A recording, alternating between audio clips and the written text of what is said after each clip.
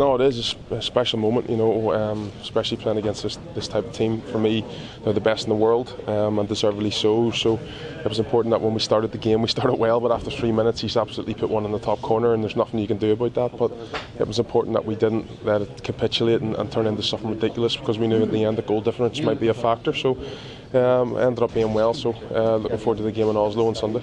Feeling in the stadium was one of positivity at the end because of the goal. Was that a crucial factor as well? It was, yeah. It's always nice to try and finish the game on a high, and hopefully the fans will remember the goal going in, regardless if it was me or anyone else. I think the scoreline was a bit of injustice with the chances we created, and it was hopefully someone would have scored and managed to pop to me. But the chances we did create chances, and unfortunately hit the crossbar.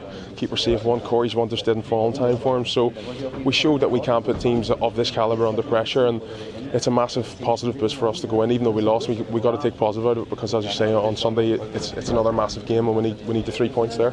And speaking of Sunday, obviously now eyes just kind of focus on securing that playoff spot. Yeah, we are. It's absolutely massive. We knew that mathematically it would be absolutely incredible if we didn't finish with a playoff spot, but it was important, as I said, that the goal difference, I think we're +5 at the minute, so going into the Norway game is absolutely huge, and to get that winning feeling back is massive, because us as a country are used to winning football matches now, and that's just the way it is, so it's important. But it's the sooner we can score out there, or sooner we can get the result, that'll be a lot sweeter come the end of the 90 minutes of Sunday.